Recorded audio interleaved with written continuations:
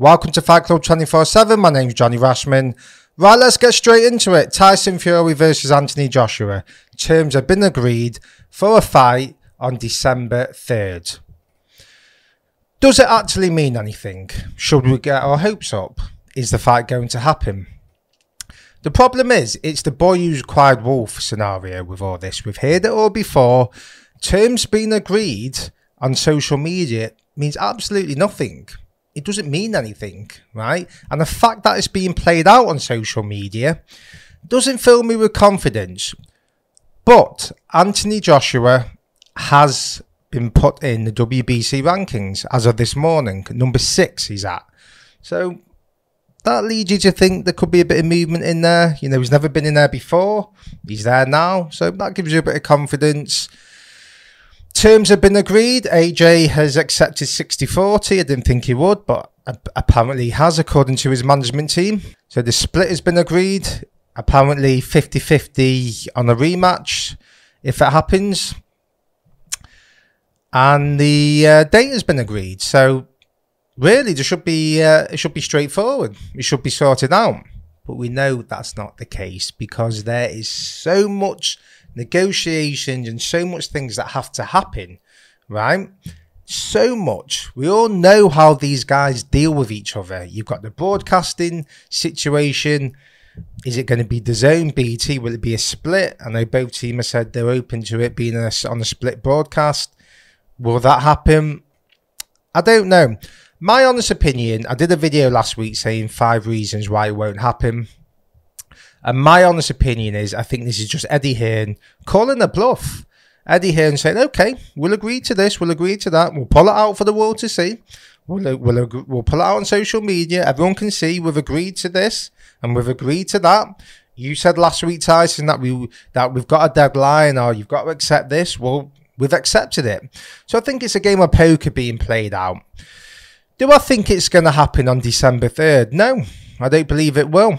I actually think they'll have a fight in the interim. Both fighters will fight different opponents and then set up a clash midway next year. That's what I think will happen. But look, I might be wrong, and I hope to God I am, because let's get it right. It's a massive fight. It's an absolute massive fight, and it's unbelievable to think that AJ, even though he loses, his next fight's making more money and are bigger. I don't think I've ever seen it before. I honestly don't think I've ever seen it where a fighter has lost, right, 2 times in a row, and the next fights are even bigger than the ones before. It's just unbelievable. The guy is a money-making machine, and look, they all love money. The fight makes financial sense. It always has done. You can't deny that. But it doesn't make sense for AJ for me. You'd want him to get a few more wins, get the confidence back, you know. But on the other hand, you strike while the iron's hot. You know, if this fight can happen, get it signed, sealed and delivered. So look, we're getting all the constant updates from various media outlets. And yes, I post the updates, right? But I give my opinion on it. There's one notorious, well, I don't know if he's a media outlet, he's just a person, and it's every 2 days. Contracts have been signed, this is that, this has been signed, they've agreed to this, they've agreed to that. We got it all for literally 6 months, 2 years ago, and now we're getting it again. I did say this in the video, that every day we're going to get constant updates, terms have been agreed, contracts are being sent over. We need a contract for the venue, we're waiting for funds to be allocated, proof of funds. It's just all... The fact that it's being played out on social media again doesn't fill me with confidence. It doesn't, because if it was generally going to, if it was going to happen, right? If it was going to happen, it'd be agreed, it'd be announced. I'd go all quiet, right? And it'd be like, right, massive announcement incoming, and they'd pull it out there. But the fact it's Anthony Joshua's agreed to all of Tyson Fury's demands from his management team, I don't know. It just stinks of poker, right? Okay, we've agreed to it, Tyson. Ball's in your court now. You call me out, I've agreed.